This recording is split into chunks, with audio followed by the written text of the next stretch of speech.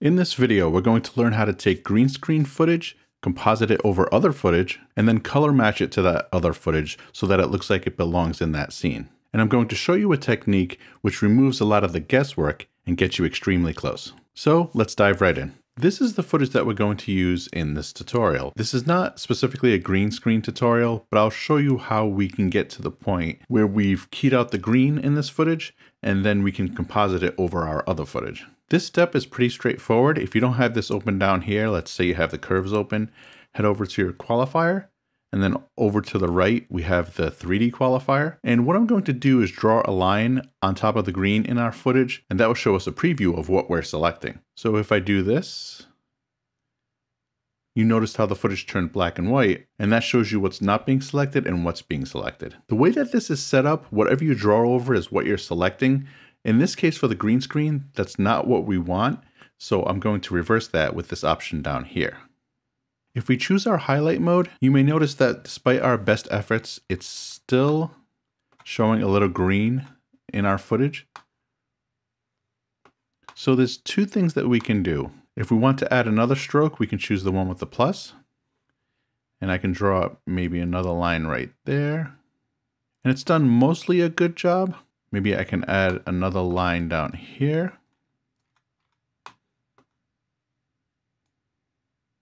And that looks like it may have cut into the hair just a little bit. So the next step is I'm going to come over to the option down here in the keyer and choose despill.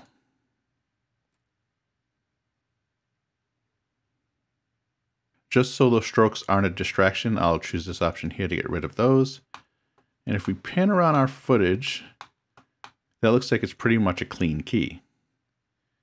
So just to make sure, what I'll do is change this to fit so we can see the entire footage, and I will play through some of it.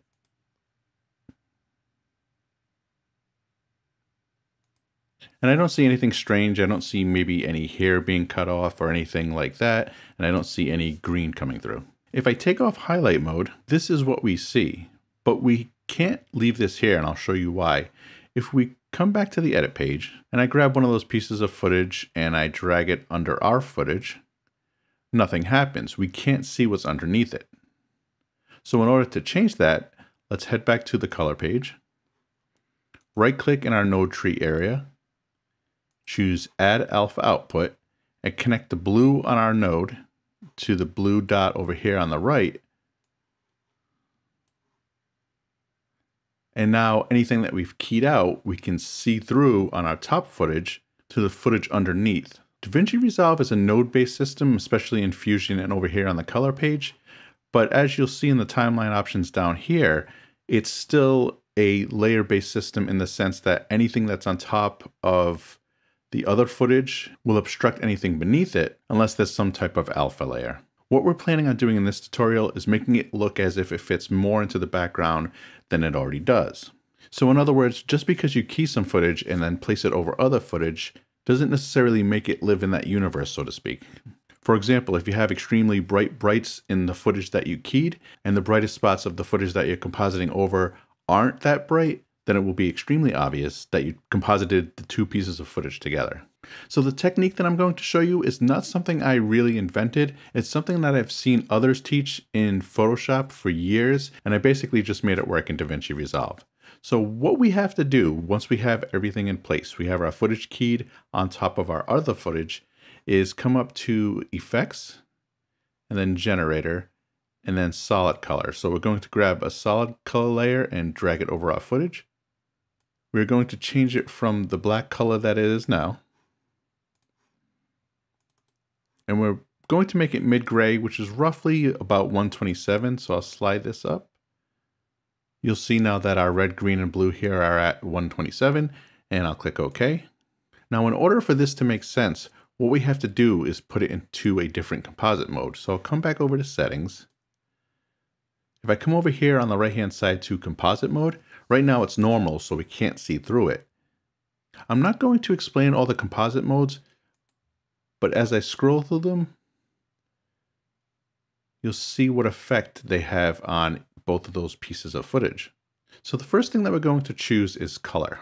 The next thing that we're going to do is head over to our color page, make sure that we have the footage that we want to change selected, which is our keyed footage. Now, just so this is a little bit more clean, what I'm going to do is actually add an additional node. I can select this and delete it. Connect that alpha, and we're back to where we started because I don't necessarily want to touch this footage here. And you especially don't want to add a node before this node because what you'll end up doing is changing the green, and that will change the key that you had down here. So what we're going to do is use this node to make most of our adjustments. Of course, we can add additional nodes if you really want to make it extremely clean, but for the sake of this tutorial, this should work. So as I mentioned in the beginning, what we can see here is that the brights in our keyed footage are actually brighter than the brights in the footage underneath. And one thing we want to keep in mind while we're doing this is that we want to make sure a lot of this makes sense. If there weren't lamps in this scene, we wouldn't have a frame of reference, and we may have been able to composite it differently, but because we know a lamp is probably going to be pretty bright, we need to make some adjustments on her. So with that node selected, I'm going to come over to our curves.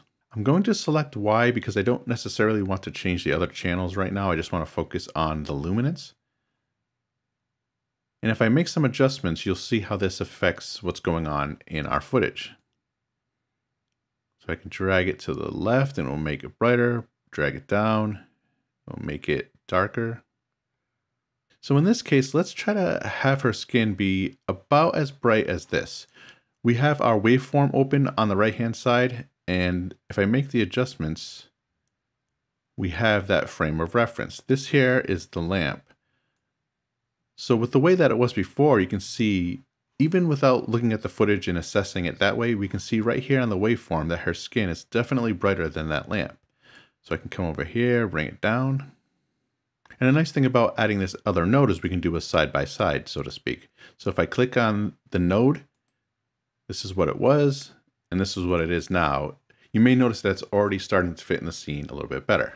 Right here on our timeline, this one at the top is our color node. So let me click on this on the left-hand side to disable it. And then again, what I'll do is click on the node so we can do a side by side. So I'm going to re-enable this by clicking on V3. Now that we've addressed the luminance, we want to adjust the hue and the saturation. So in order to do that, we head back to our edit page. Let's make sure we select that gray layer. And one thing that you may have noticed is that in order to adjust our luminance, we chose color. What we're actually going to do is the opposite to assist with the other two. So what I can do is choose this drop down and I'm going to choose luminosity. Now this footage may not make a lot of sense to you, but I'll show you exactly how we can use this to composite the footage. So let's head back to the color page.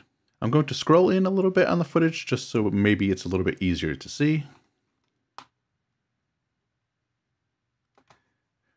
Now, as I adjust the saturation, you'll see that her face becomes a little more prominent in the footage.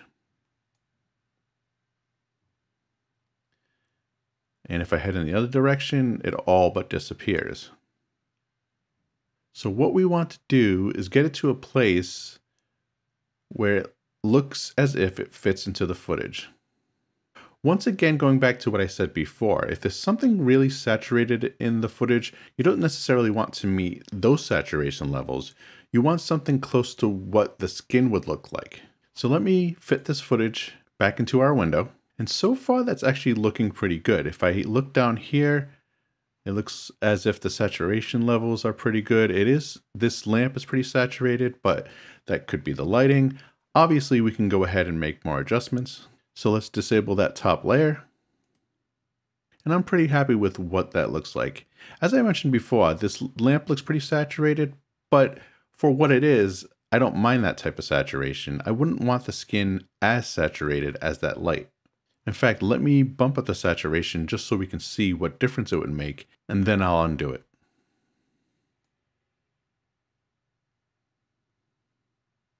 As I mentioned a moment ago, this really doesn't look natural. Her skin looks overly saturated, so I will undo it. And now we have both our luminance and our saturation in a good place. The next thing that we're going to address is hue. What I think I want to do for this is add another layer and do what we did before. only because in this case I want to toggle it off and on. Referencing what I mentioned before, what we want to do here is look for something neutral in our footage. And the reason I say that is because her sweater here is a gray. So I want to look for something that's potentially gray or a neutral color in the footage.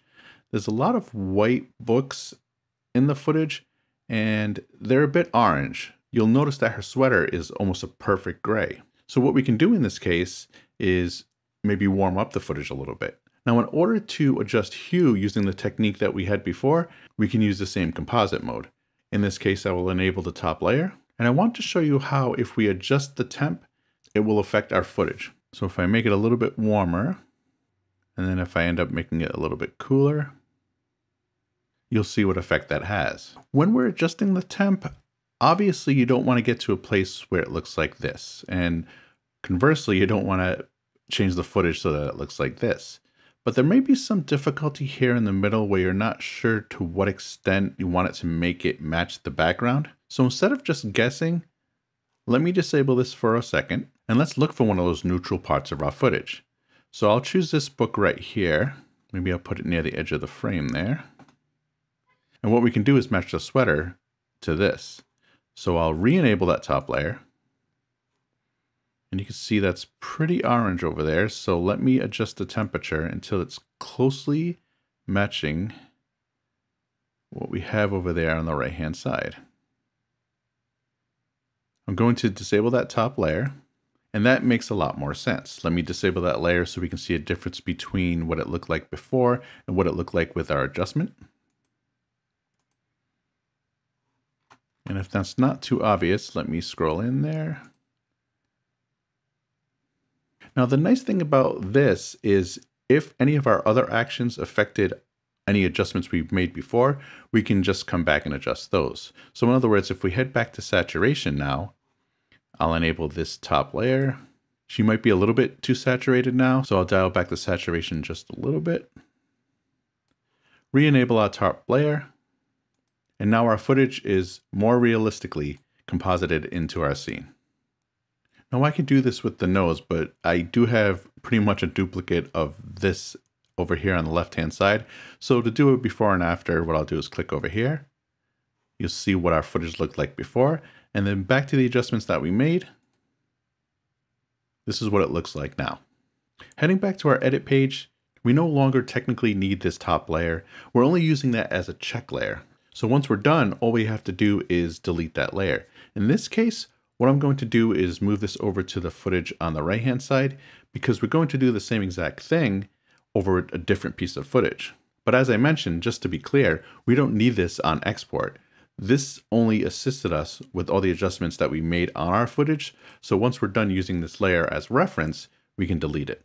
Before we take a look at some other footage, let's talk a little bit about the sponsor of this video, Artgrid. Artgrid is my choice to use when I want to find extremely high quality, royalty-free footage. Let's say that you really like the background that I used in today's tutorial. On Artgrid, you can find that clip, its associated clips, and then decide if there's another clip that may fit into your project a little bit better. Many times, if you need to include something in your video, you may not be able to go out and shoot the footage for yourself for a variety of reasons. This is where Artgrid comes into play.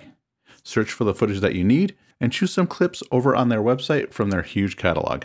Use my link in the description below for 2 free months on top of a yearly subscription. Thanks for listening, and thank you Artgrid for being a sponsor. So here I want to use the same technique.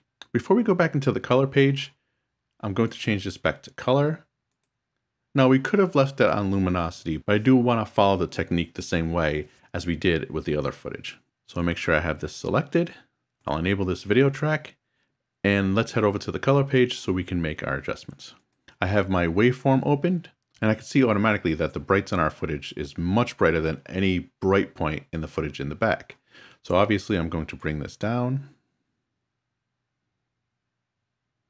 Now it's too low, which is indicated in our footage. So all we have to do is make those brights match the brights in the background footage. I'll drag this up. It looks good on our waveform. I'll check over in our footage and it looks pretty good there too. And I think I'm pretty happy with that. Obviously, if we've gone too far, we can continue to make adjustments.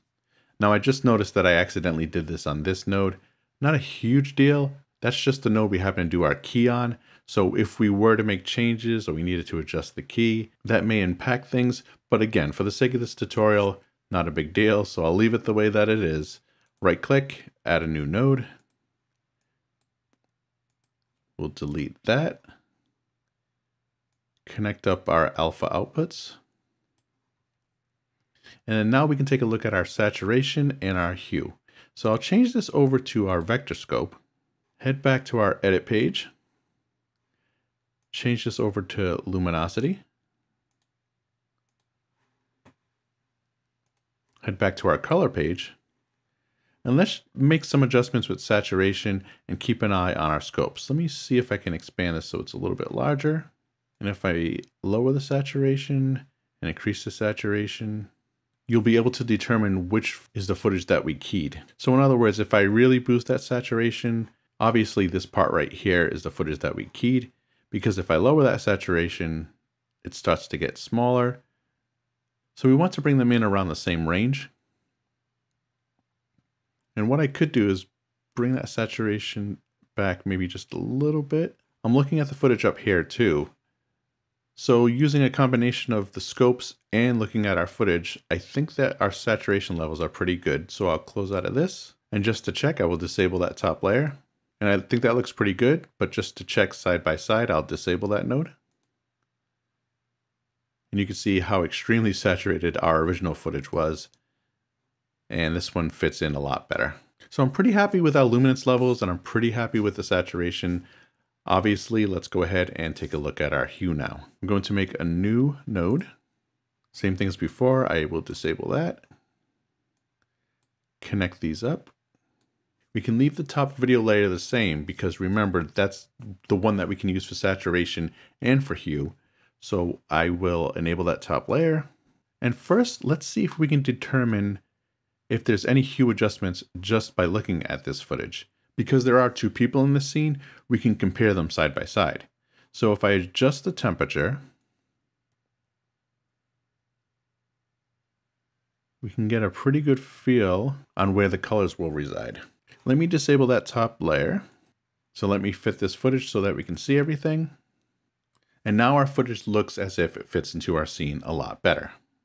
Once again, just for a side by side, if I click here on the right hand side, that's our original footage where it really doesn't look like it fits in our scene at all and entirely stands out.